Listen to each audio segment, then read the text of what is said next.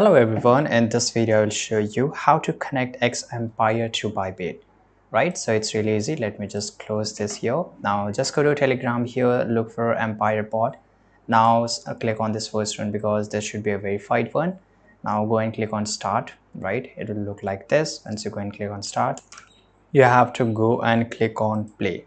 Right, so once you go and click on play, make sure you open it only on a mobile application because this only works on mobile here. Right, now here these are the three horizontal lines. Just go to the airdrop. Now here you will get this option to connect a wallet, but right now you can see here, if I just go and click on connect to a different wallet, there's a no option for the Bybit. So what we have to do, we have to take the access of Bybit API. Right, now you have to just go to Google, search for API settings on Bybit. Now you have to just go and click on how to create your API here. So it's really easy. So this is a link, right? Mainnet account settings. So we have to just open this link here, right? And it will get open.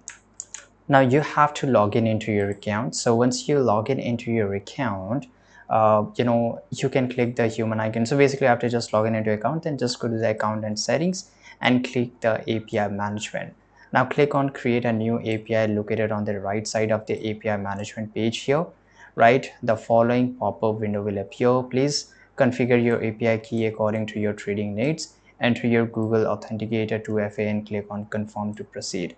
So once you have successfully created your API key, go back to your Xempire account here, right? Look for the integration or setting option where you can input your API details.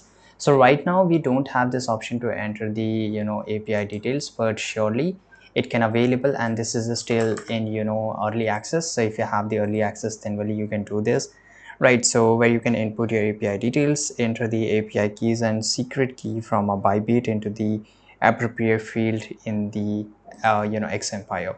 Now once you do this, right, after successfully entering the key, confirm the connection. You may need to check this out, and once you check this out, right, for any success messages or notification indicating that integration was successfully, and after that, this is it. After that, you will be connected, and here in the airdrop it will show you Bybit. Right, so thanks for watching this video. Subscribe.